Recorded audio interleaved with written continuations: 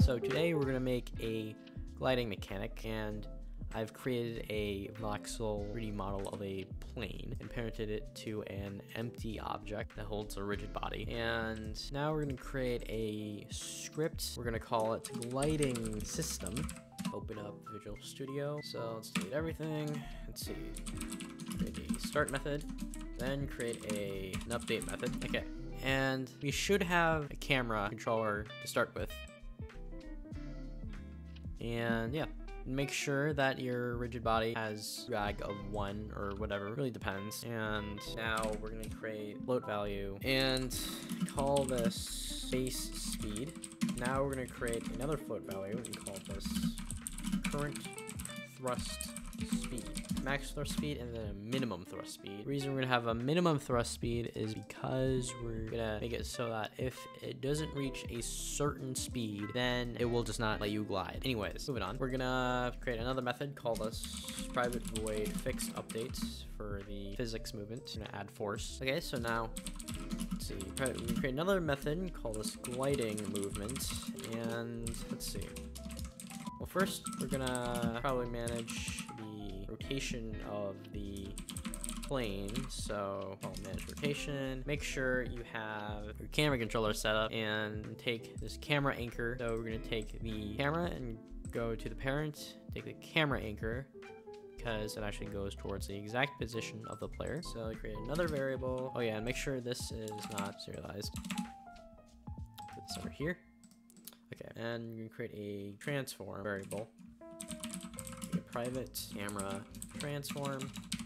Now we're gonna set this to camera.main.transform and then .parent.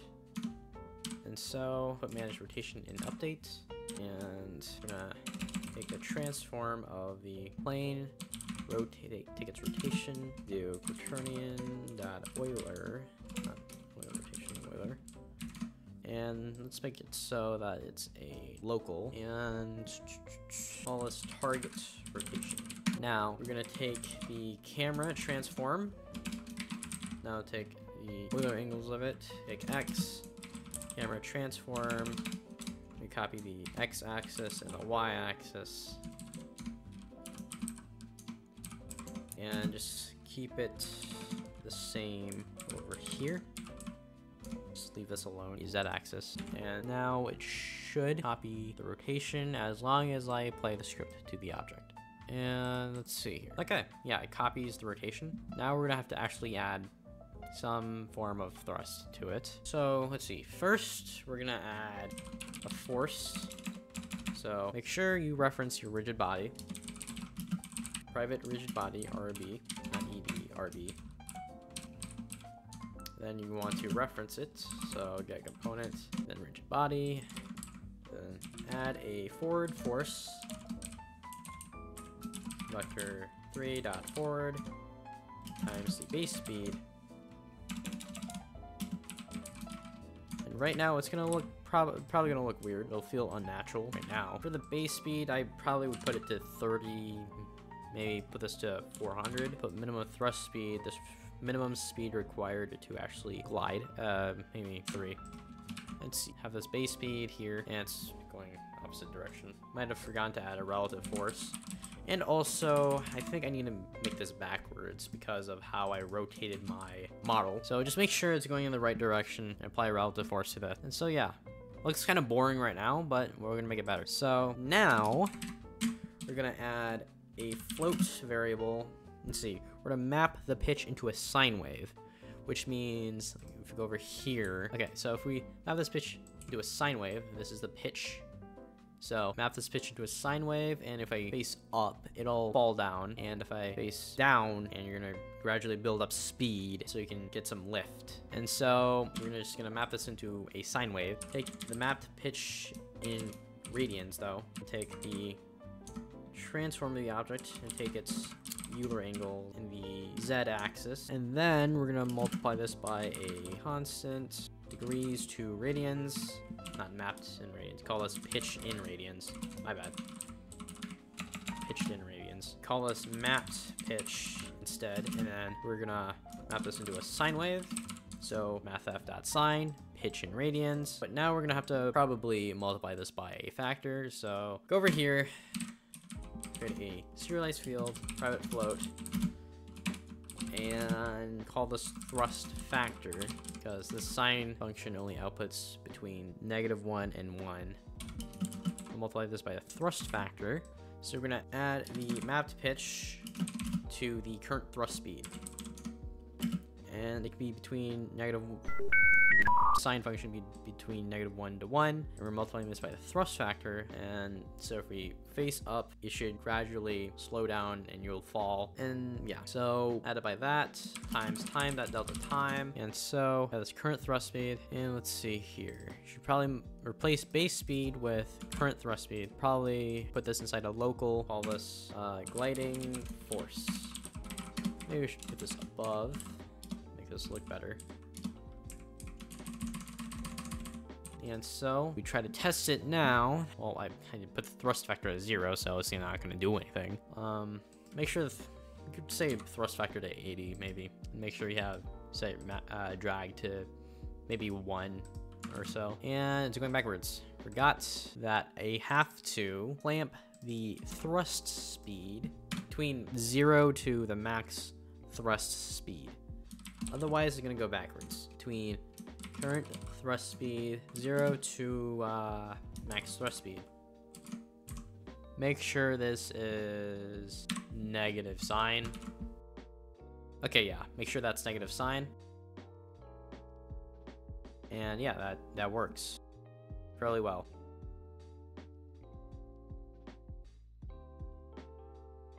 But yeah, this looks pretty good already. And so next we're gonna make it so that, let's see, you're only gonna add force if your speed is greater than or equal to the minimum thrust speed. And if it is not, if it does not meet those conditions, or meet that condition,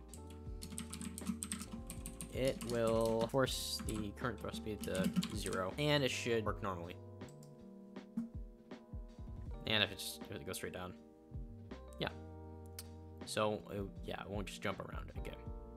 Anyways, now the next step would be adding tilt to the plane. And so what I would do is take the mouse input. So let's see, create a float, local float, call this x mouse, or mouse x, and take, let's see, input dot get axis, not axis raw, but axis, because it'll smoothly interpolate between -1 to 1. And let's see, mouse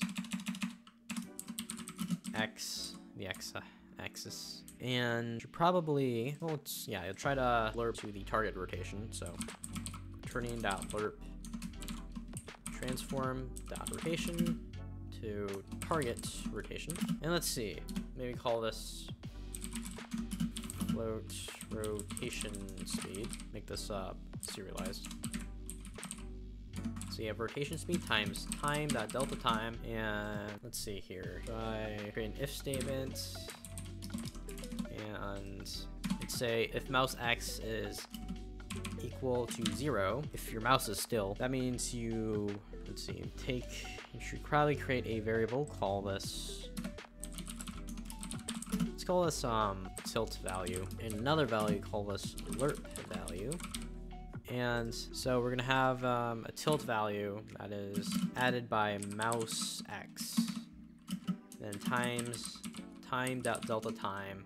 Make sure this z axis is set to tilt value, and then once you do that, you should have, let's see, that. Okay, now try mathf.lerp.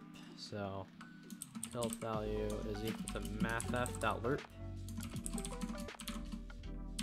We're gonna have between 0 and could be 90 maybe. Actually, no. I want to instead do mathf.lerp from, let's see, tilt value to mouse x by the lerp value, and make sure you have another value, call this private float tilt strength.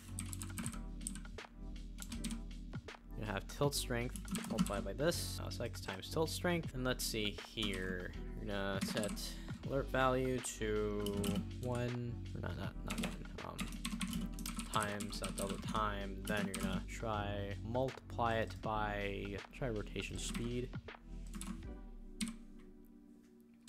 Else alert value is, okay, so actually make this tilt value inside of this if statement, and then you want to set the alert value to 0 when it's moving. So wait, no, this should be 0 instead, actually, my bad. And instead you want to maybe increment by mouse X times tilt strength times time dot delta time, and that should give you the result. Yeah, okay. So if it's not moving, you do this, and if it is moving, you reset this alert value. So yeah, so it should be tilting to a certain point, and then when you stop trying to tilt, then it should return to its normal state. I forgot to set the rotation speed. Forgot to set the tilt strength, didn't I? Make this serialized field. Set this tilt strength to 90. What am I doing? Just increment by time the delta time. Don't multiply this by rotation speed.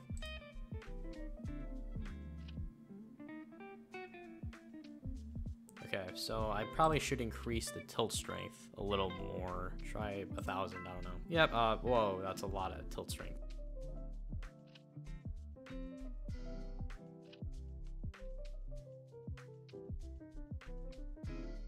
Try reduce this to 500. Okay, we got this.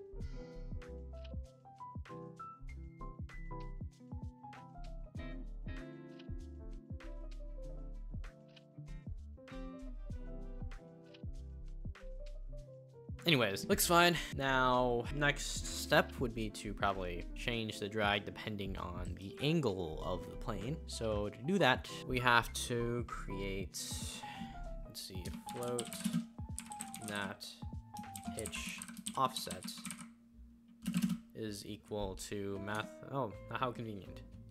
Mathf.cosine pitch in radians, and that enough, well, you'd have like all this, drag factor. So you multiply by this, it's mapped pitch offset, or actually call this offset mapped pitch.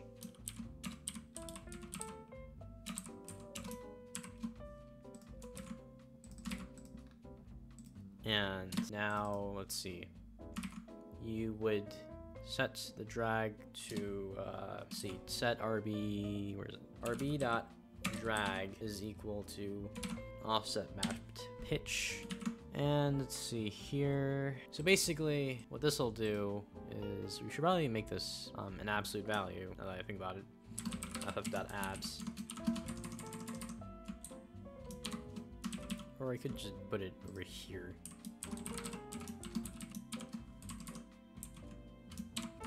And let's see, I should have probably checked the drag first. Drag factor is 0, so I should probably set it to 1. And just probably debug.log the drag value, rb.drag, and let's see here. So if I look up, less drag, look down, less drag, but if I look forward, I get, yeah, more drag. And we could probably set a minimum and maximum. So let's see here, you could try to clamp it. So instead of math.abs, try clamping this to clamp map to pitch, offset map to pitch to 0.2f to drag factor. And so again, try to see the minimum drag at 0.2.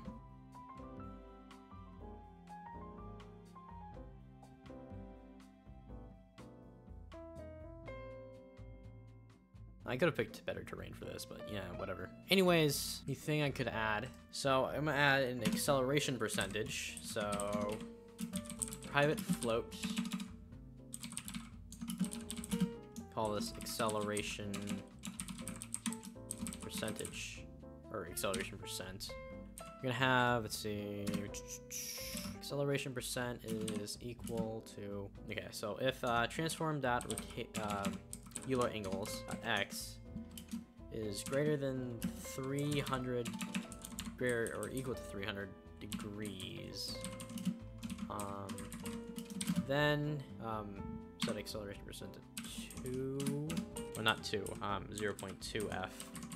Maybe create another variable. I have 2 variables. Call this low percentage, low percent and high percent. So low percent and then high percent.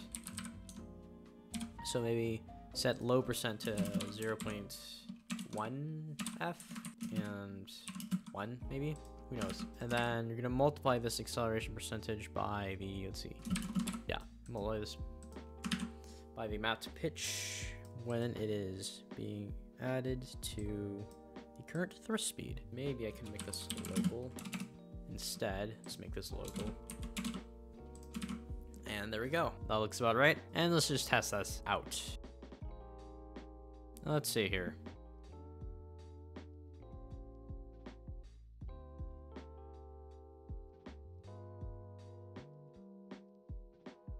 Oh yeah, I forgot. We need to also take the acceleration percentage. We want to take the angle at the x-axis and modulo 360. And so maybe we could introduce another local, call this pitch in degrees. And relocate this at the top maybe. And so if we try to test it,